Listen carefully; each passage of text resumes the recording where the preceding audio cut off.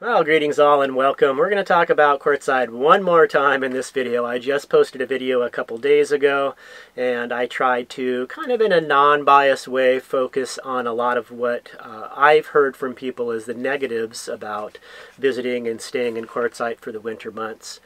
So if you haven't seen that video, I'll leave a link in the video description here and try to put a tag up at the end of the video.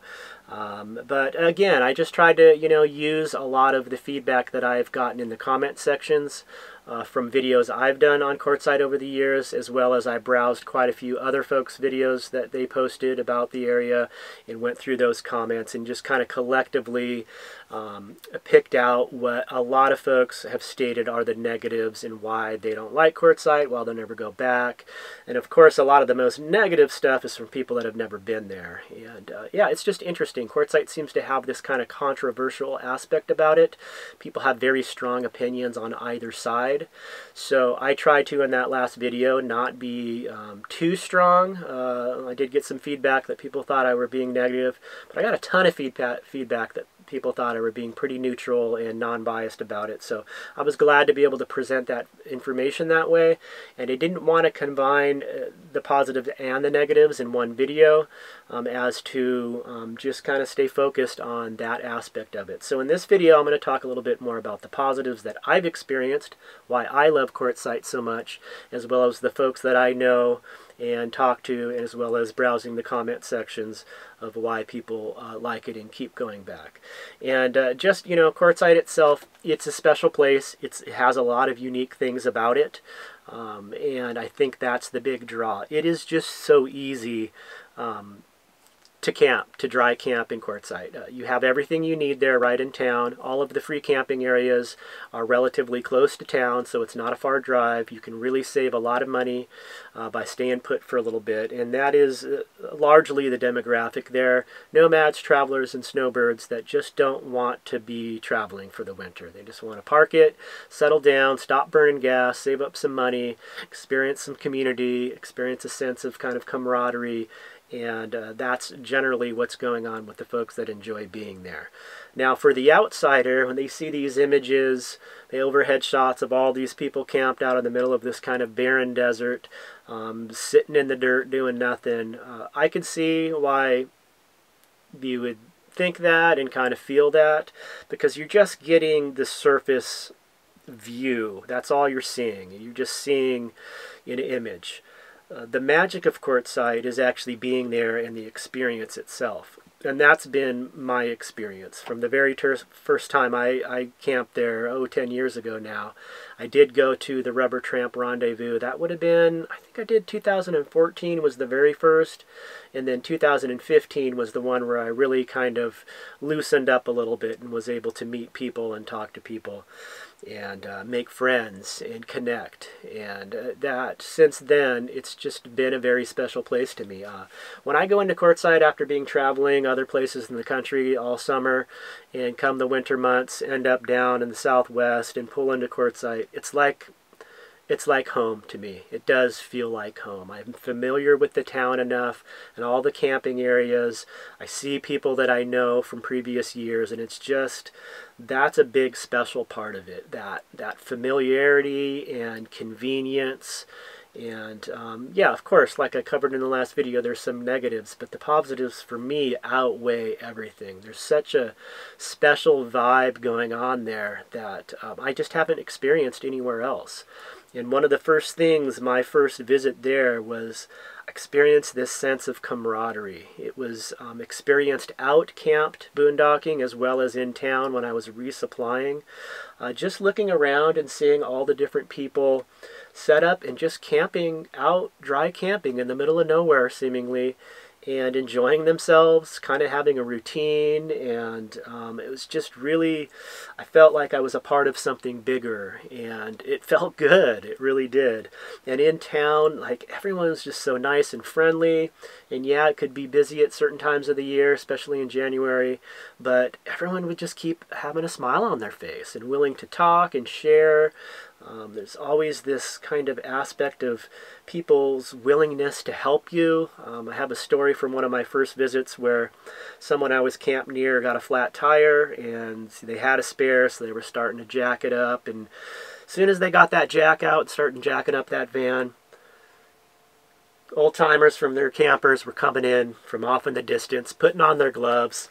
What do we got going on? You okay? How can we help? What are we going to do to get you back rolling again? Like, that to me is so special, and especially in this day and age, just that sense of the willingness to help your fellow man, to help your fellow person is very, very special. And that was one of the things I was really attracted to right off.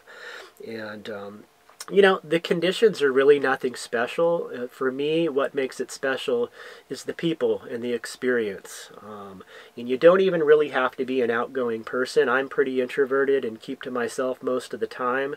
But I'll tell you what, when I'm in town and I'm at the laundromat, for example, and it's kind of busy and there's people, you know, everywhere scrambling to get their laundry done, kind of have like this smirk on my face because I know everybody there is in town from their camping, you know, doing the same thing I'm doing, and everyone else seems to kind of have that subtle smile on their face too. Yeah, you're taking care of chores and you're in this busy laundromat, but there's something kind of fun about it. I know it sounds weird, but there is something very it just feels good. It feels good to be amongst your people. It feels good to be in a place where you feel like what you're doing is accepted and approved upon. Not that I'm the type of person that needs outside approval of what I'm doing. You know, ironically enough, I do get a lot of feedback on my lifestyle posting videos, but that's not why I do it. I've done this all along to share that there is just another way to live.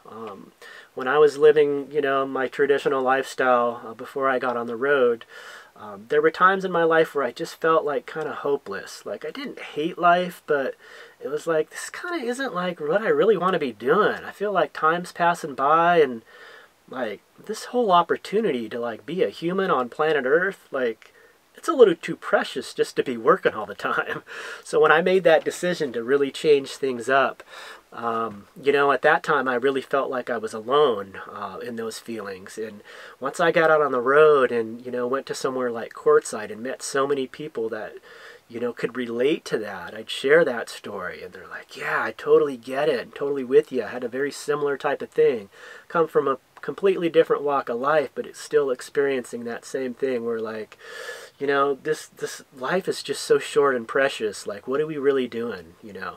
And then, you know, there's the flip side of that where people that haven't experienced what I'm talking about are kind of viewing in from the outside, and because they don't get it and haven't experienced that, it seems like, well, you know, it's kind of like that whole living in a van down by the river skit on Saturday Night Live where you kind of knock and, well, you know, here you are just sitting out in a dirt pit and out in the desert, you know, with a bunch of people. You know, is that really what you want to do with your life? And if you put it that way, yeah, it can sound kind of negative, but if you really look at what we're doing, connecting with people, sharing knowledge with others, receiving knowledge from others, helping your fellow person out, connecting with your fellow person, having a laugh with your fellow person, yeah, that's what I want to be doing with my life. And I want to be doing as much of that as possible with my life. So, again, I think that's why it's so hard for outsiders to kind of get what's going on with all these people going to Quartzsite. So I just want to read real quick. The last video I did on Quartzsite, kind of not really focusing on anything negative about it. I did get some feedback from some folks, and I'll just read you one comment to kind of give you an idea what I'm talking about when you have this outsider input. So I had this video, I titled it "Why So Many People Go to Quartzsite," and I talked a lot about like that sense of community and people going back to see tradition, have like a tradition where they go back every winter and see people they haven't seen all year, and all that kind of stuff.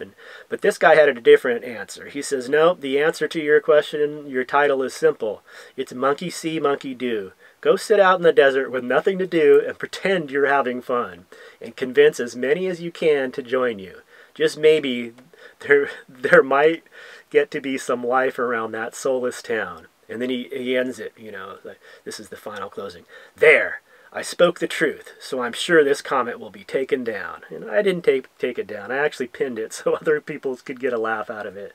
But, you know, I can kind of get that. If you just, you know, like this person's exposure to Quartzsite is probably all through YouTube videos. And when you know, this is not exclusive to Quartzsite. You know, this is a common phenomenon where, you know, there's a group of people having fun and enjoying something, and there's an outsider that doesn't get it and it doesn't enjoy that. Of course, they're going to have this like negative outlook on it if they're that type of person. A lot of people, you know, I see people doing stuff all the time that I don't get, but I'm not going to go out of my way to try to insult them and tell them the so-called truth about what they're doing.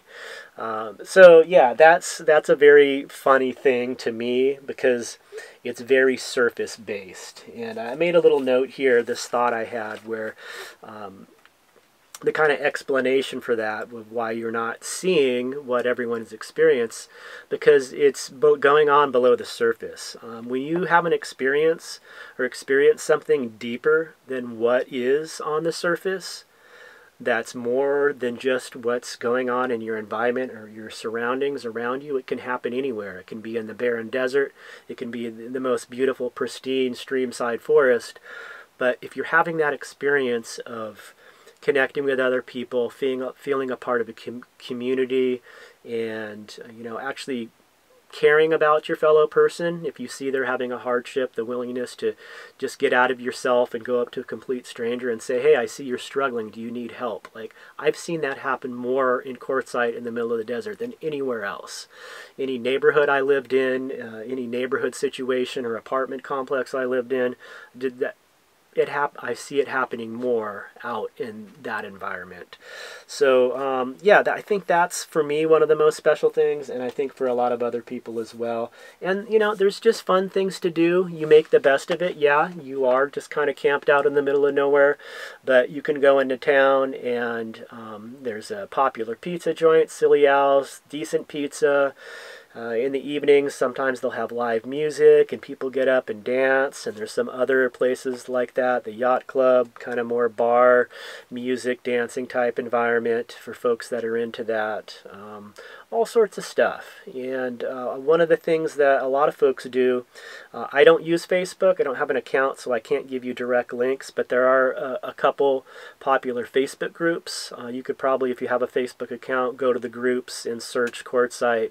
I think one of them's titled Fun Things to Do in Quartzsite. A place for people to connect and share things that are going on, events.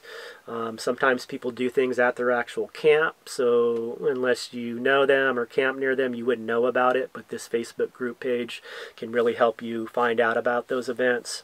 So there's always fun stuff going on, people doing things. You can visit the surrounding areas, go to the Colorado River. It's not too far away, near the California state line. Go down into Yuma if you want, go up to Parker. There's things to go explore outside of just Quartzsite if you're going to be there for a little bit. So I'm going to go ahead and cut it off there. I don't want to drag on too long with this video, but I did... when I made that video I posted a couple days ago, I did consciously have intentions of posting a follow-up video, but I just really want to keep them separate, and it'll be interesting to see how the numbers pan out. I found that on YouTube, for some reason, negativity gets more views, drama gets more views. That's not why I titled the video the way I did. I think I said titled it something like, you don't want to go to Quartzsite, don't come here, or stay away, and that was really kind of a tongue-in-cheek thing, especially for people that know Quartzsite, know that there can be some challenging aspects of it sometimes, but overall, it's really, for me, a pleasant place to be. I enjoy it. I will miss it this year. I'm not going to be spending much time in Quartzsite. I may pass through and spend a night, but for the most part, I've got plans to check some other places out. So all of you that are in Quartzsite, I really hope you enjoy your stay. I'll miss doing my meetup. I did get a lot of comments on the previous video that a lot of you folks actually went to Quartzsite specifically to attend my meetup, and that's just super special. They've been very special gatherings the last few times I've done it. So I'll miss y'all. Maybe I'll do another one again the following year, but yeah, I'm going to take a little bit of downtime. We've got Hobbs now, and he's challenged challenging when there's a lot of other people around. He gets really worked up, and he freaks out. So with him being a new part of the crew here, I think it'd be best if we just focus on him and keeping him comfortable and stress-free. So appreciate y'all checking the video. I hope it was helpful and kind of balanced out my previous video. I know a lot of you were turned off. I got some personal messages like, why are you so negative? I thought you loved Quartzsite. I just wanted to kind of share a lot of the specifics about things that are challenging and kind of a negative for a lot of people. So we'll leave it at that. Hope you guys are doing well and getting through the holiday season in here and enjoying yourself. We'll see you very soon in the next video. Take care. Peace.